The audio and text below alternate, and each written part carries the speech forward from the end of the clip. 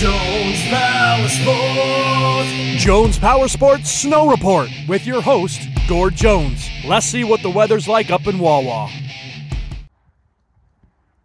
Jones Power Sports Snow Report, Wednesday, March 1st. We're into March now, which is usually the best month for riding. Snow's pretty good. We got dumped on good on Saturday. Everything was shut down highway-wise around here, but we got probably a foot of snow on that one. And then we've had, I don't know, 2 or 3 other snowfalls of a few inches here and there. So all that hard stuff we had from the rain a couple weeks ago, it's softened up now. The new snow on top softens that up nice, and things are getting pretty good.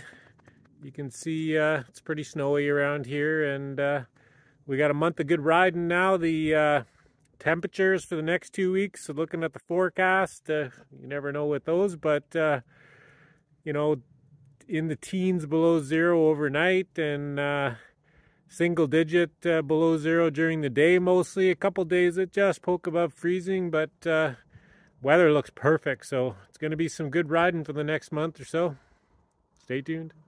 Jones Power Sports will get you ready to ride.